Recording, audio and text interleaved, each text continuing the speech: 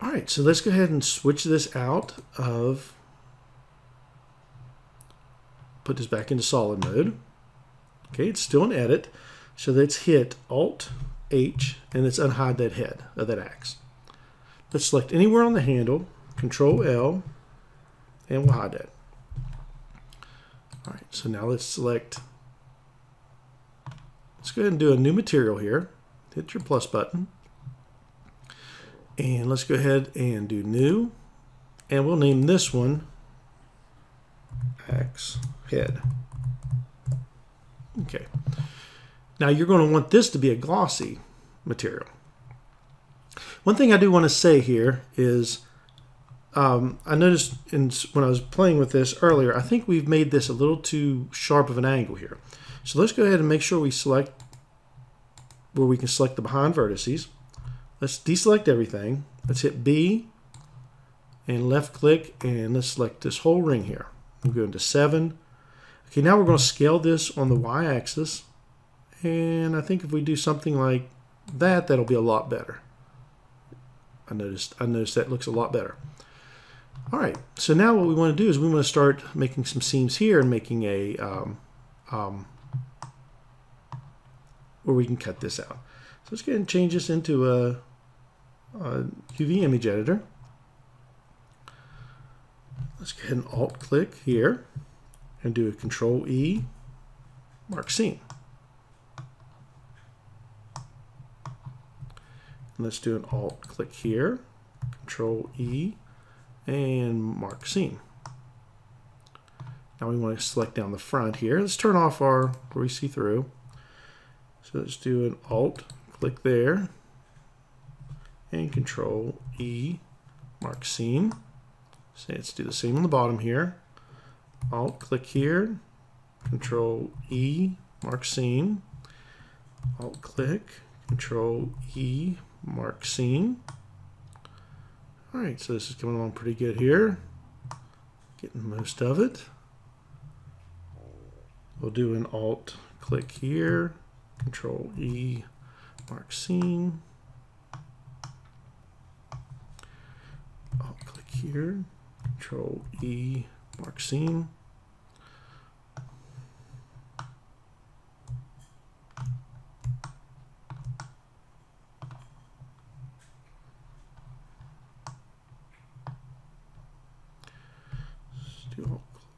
Let's actually turn this to an edge select and just select this edge right here. Control E, mark seam. Let's go on the bottom. Control E, mark seam. All right, I think that should do it. And if we cut this now, it should give us a pretty flat surface. So let's go ahead and hit A, select everything, deselect everything, then to select everything, and go U, unwrap. There we go. So yeah, everything's pretty good there. One thing we do want to have is we want to have this, Control L, and we want to change it, rotate it 90 degrees. Doesn't matter which way. Grab. And the reason we're doing this is if I go into, if I open our new file here, I want to open this Metal Bear 084. We want to open that image. Okay, so what will happen is we'll use this as our bump map. All right, let's go ahead and change this to a node editor. So we got our node editor again here. Let's change over here because it's easier than deleting that and put another one. Let's go ahead and just change that to a glossy node.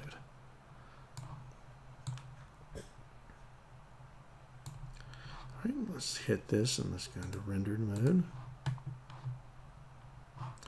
Okay, so now we want to do, I'm sorry. So what we want to do is you want to hit Z a couple times, and we want to assign this material. So now if we go into rendered mode, there we go. We got our axe head. Now you notice it's very clean and just a very, very shiny, reflective material. Well, we want to change that. We want to do a little work with that here.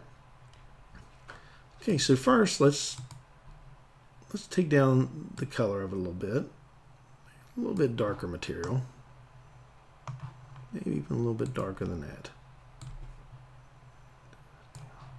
Okay, still just highly reflective though right now. So we'll go ahead and do a Shift A, and we're going to do a let's do a texture coordinate first, and then we're going to do a Shift A, and we're going to do a shader. I'm sorry, we're going to do a texture, image texture, and we're going to go ahead and open that texture, Metal Bear 084. And we're going to take this color into the displacement. There we go. And we're going to change this to a non-color data. And let's take the roughness up a little bit. Not that much. Let's maybe try 0.1. And let's take his color up a little bit. I don't think we want it that dark.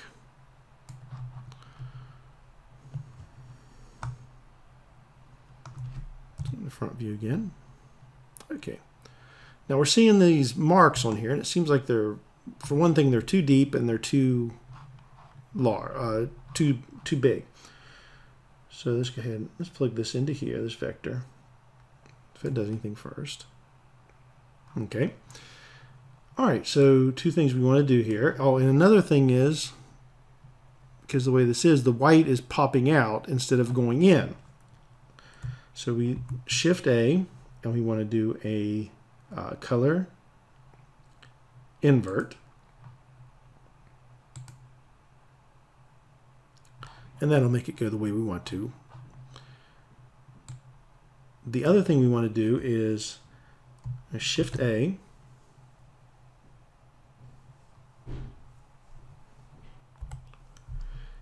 and we're wanting to do a converter, another math converter. You can either put it here or here, it does not matter. And if I do multiply,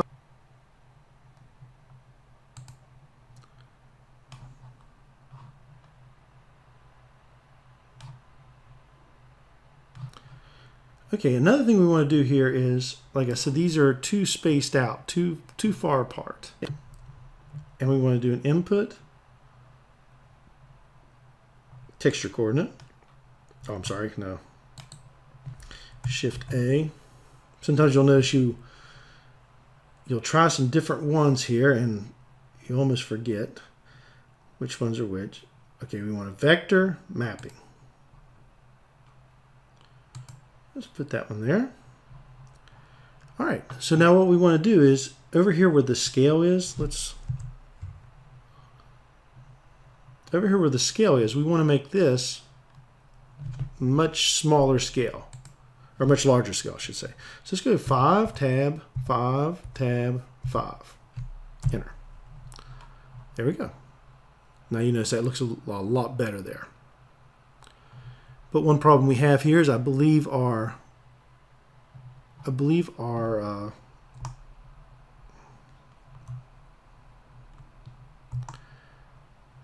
bump map is still too strong. So let's change that to a 0.2.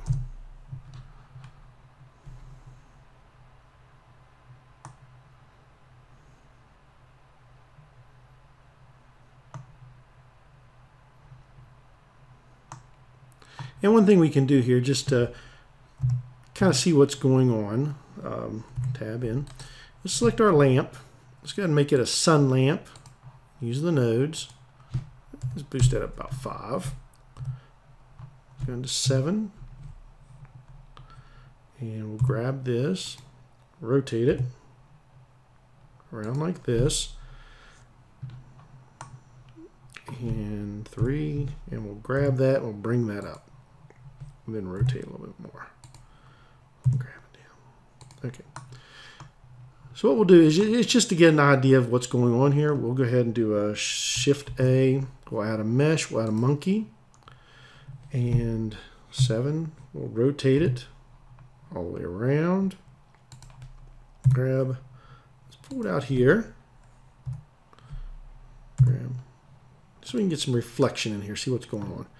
And let's give this monkey a basic material, a diffuse a bit. Let's make it something like an orange, very bright. Okay, let's get back to our axe handle, our axe head here, and we're on axe head.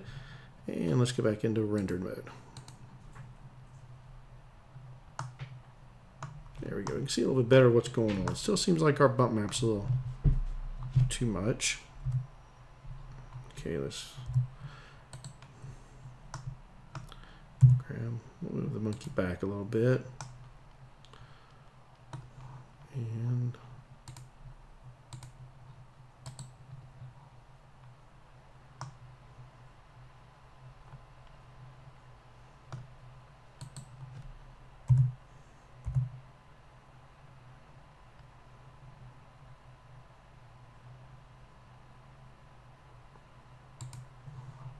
yes, our axe handle is way too, so maybe let's put a 0.05. There we go. And a lot of experimentation on this. So let's say 0.0. Let's go 0, see what it looks like. Okay, so there's 0.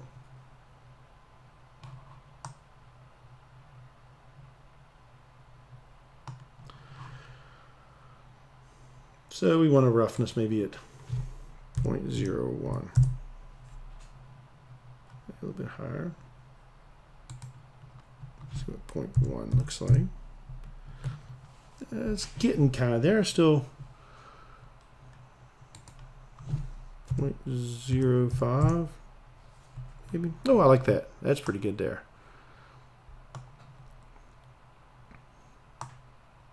I like that axe handle. That looks pretty. Do I feel that our axe is a little bit? I think that's a pretty good. I think it's pretty good there.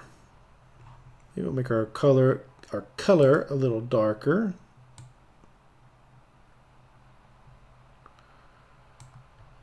You know, let's give it a little bit of a bluish tint, just like a blue steel. And lighten it up a little bit. You could play with this all day, just doing different looks and different. I tell you, I think I like that. There. I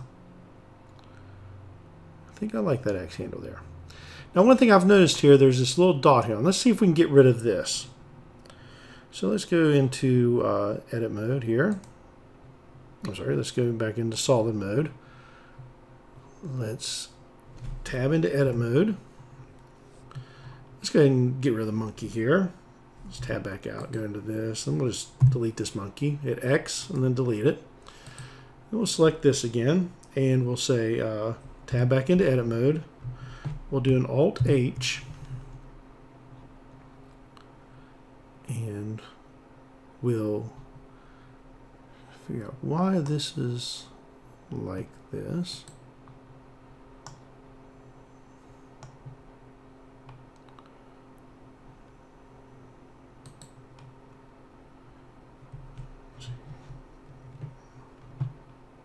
You can also, if you do Control L, so this top is a little bit different here. Okay. All right, so what we'll have to do is we'll have to assign that to the handle. So you click this, and let's go ahead and hit assign.